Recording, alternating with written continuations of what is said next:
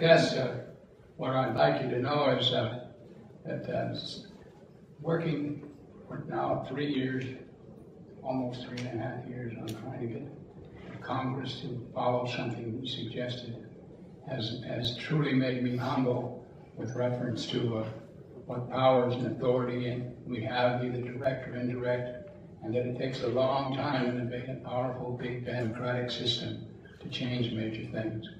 And patience is a word that you don't use very often, but actually I think we're getting a little bit to the point where patience is not good for us, because it's leading to things taking way too long, and it's getting scary. So I believe that we've seen abject failure of policy leadership in this town, including the president, on what is fundamentally a debt problem that threatens both our economic and our national security.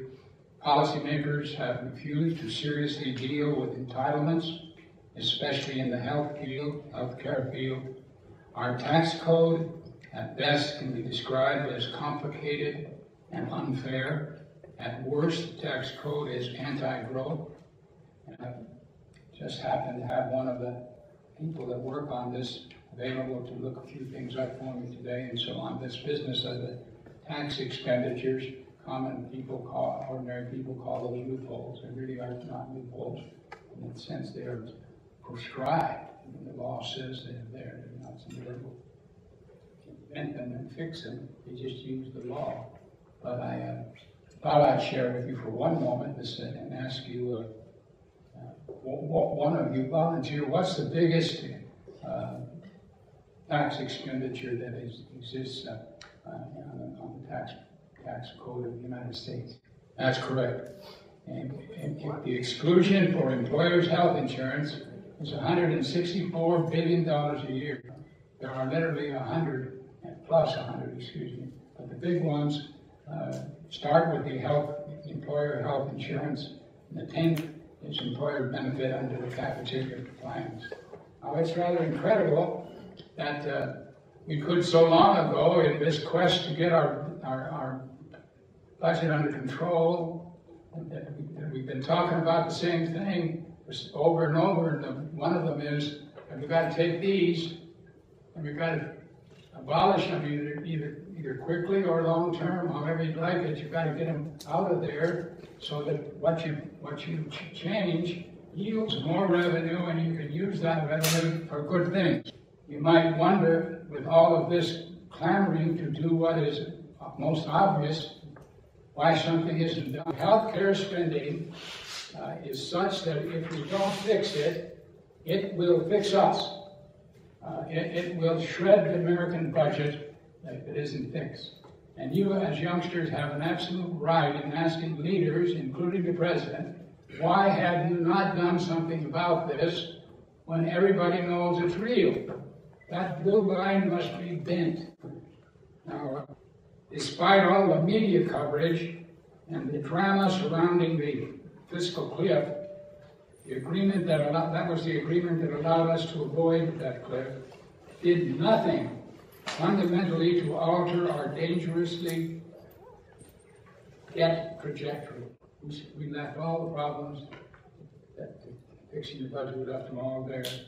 Indeed, we are still on track for having a debt to GDP ratio of more than 100% in 10 years.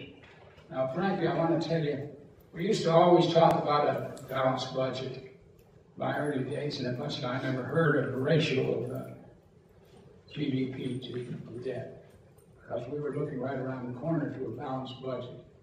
Anybody talking about a balanced budget today, literally, unless they reinvent the definition as to what it means, is really pipe dreaming.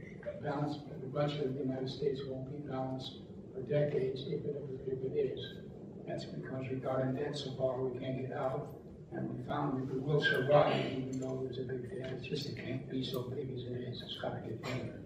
And it can't be there without a society that is producing a productive one. In other words, the income tax has to be fixed along with it so that it's a growth-oriented one.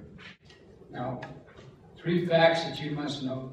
That is, 1, that this is debt to GDP ratio that we've discussed is unsustainable. If there's anything you get from us, it's that your country, my country, cannot live for a long period of time with the debt of the size we've got. It's unsustainable. Well, if you get solid with that word as a young, vibrant American, you should, because it really means America could go swimming. We came nowhere close to 100% from our existent day until the Second World War, when we forgot about it all instead of anything to win. So put it up to 200% if you got to win the war. But boy, it didn't take long after the war. In 4 years after the war, it was back down below the ratio, which is somewhere around 30% for history. Now, that's the first thing you've got to remember.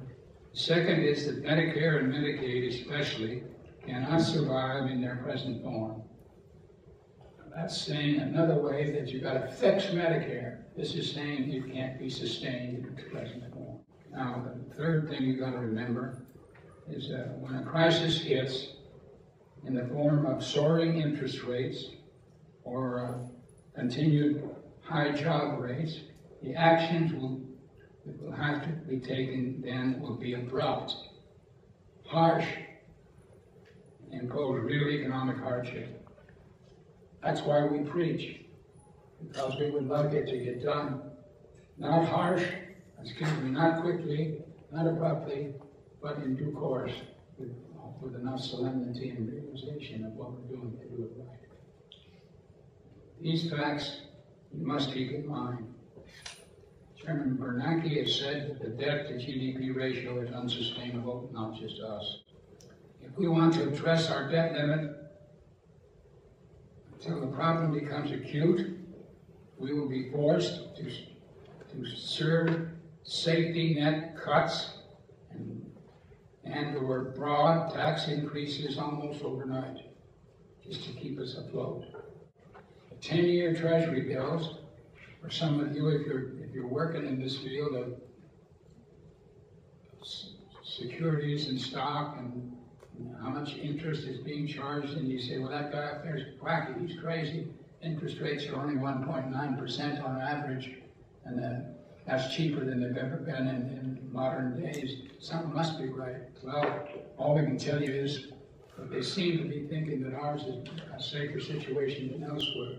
So they're sending their money here. They need everybody, institutions, governments, ship their money to America. America has to pay that back.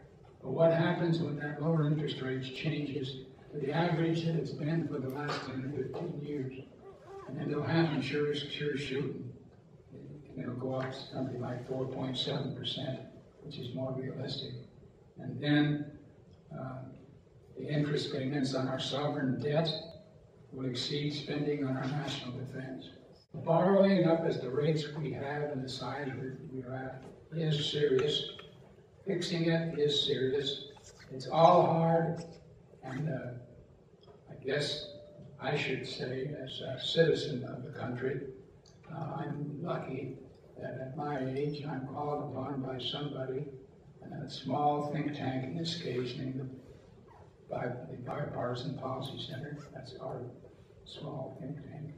To work with Dr. Alice Rivlin of the formidable think tank that she's with, and we work together to try to tell our leaders in Washington that whatever's going wrong with the parties, whatever the problem with arguing and the like, those are not really the issue. When will you fix the entitlement programs so they don't break us?